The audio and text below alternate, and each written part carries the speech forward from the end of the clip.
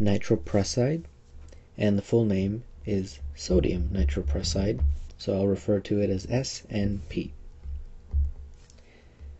Now, sodium nitroprusside is used most commonly for hypertensive emergency.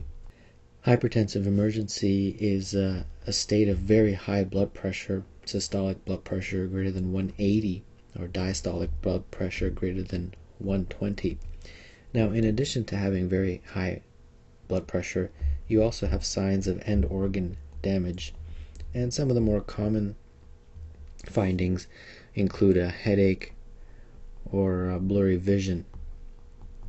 Now, sodium nitroprusside is used in hypertensive emergency in the IV form, and it can reduce blood pressure pretty quickly within minutes. And also it's very nicely titrated to meet the needs of the patient. But there is a few things you need to be cautious of. You should not exceed a certain initial rate, and that is 0.3 mcg per kg per minute. And then when you do titrate it up to lower the blood pressure, you have to do it slowly and never exceed the maximum, which is 10 mcg per kg per minute.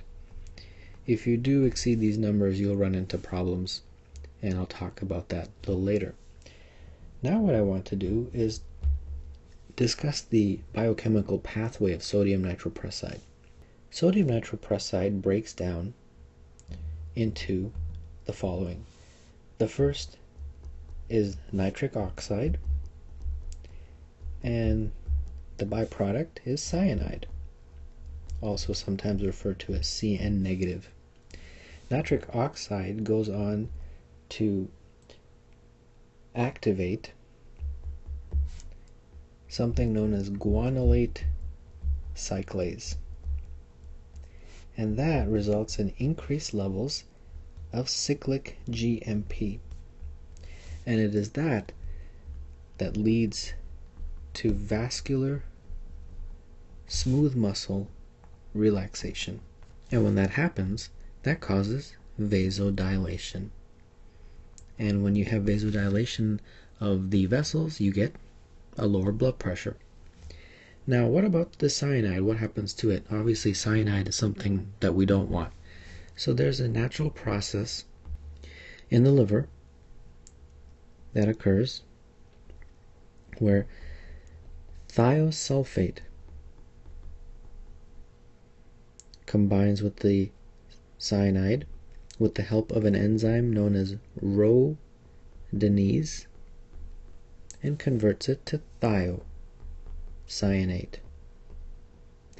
And this thiocyanate is then excreted by the kidneys in your urine. So when everything's working properly, the cyanide doesn't cause any problems. But sometimes you do have an accumulation of cyanide, and that, of course, is very bad. Cyanide toxicity can happen for a few reasons. For example, liver problems, also kidney problems, liver impairment, renal insufficiency. So if you do have cyanide toxicity because of sodium nitroprusside, what type of symptoms will the patient present with? Signs of cyanide toxicity include mental status changes. Patient may experience nausea and vomiting. There may be a decrease in heart rate, and there also may be hyperventilations and shallow respirations. So if you have a scenario where a patient that's been placed on sodium nitroprusside all of a sudden develops this, definitely you need to investigate a possible cyanide toxicity. And that can be done by measuring the cyanide concentration, and if it's greater than 2 mcg per ml, then that's considered toxic range.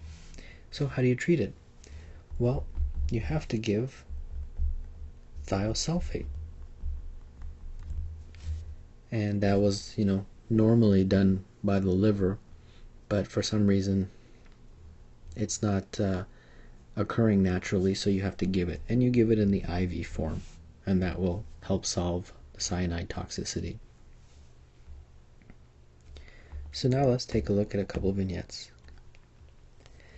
49-year-old man with a history of hypertension, hyperlipidemia, comes to the physician because of a 2-day history of severe headache and blurry vision. He also has blood in the urine. Current medications include atenolol, hydrochlorothiazide, and lovastatin.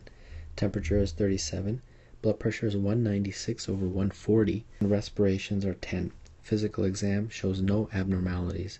Which of the following is the most appropriate next step in management? Well, of all the choices listed, IV is probably the best way to go because that's a very high blood pressure, and also because he has headache and blurry vision that shows signs of end organ damage. So this is a state of hypertensive emergency.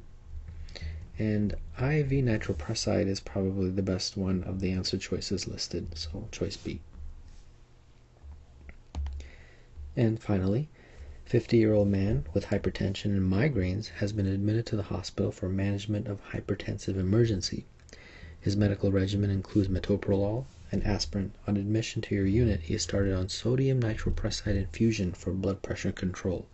2 days later, you are asked to evaluate him by a nurse who is concerned that he is hyperventilating. He appears to be very anxious. Temperature is 38, blood pressure is 105/71, pulse is 112, respirations are 28. Physical exam is unremarkable. Lab studies show an elevated serum lactate. Appropriately, you immediately suspect cyanide toxicity from the nitroprusside infusion. The most appropriate intervention at this time is, well, remember, the liver naturally uses thiosulfate to combine the cyanide with the help of an enzyme known as rhodinase into a molecule known as thiocyanate. And thiocyanate is then naturally excreted by the kidney in your urine. So this happens normally, but if it's not happening for some reason, maybe the liver is impaired, then you have to then give this thiosulfate IV. So the answer choices, that would be choice E.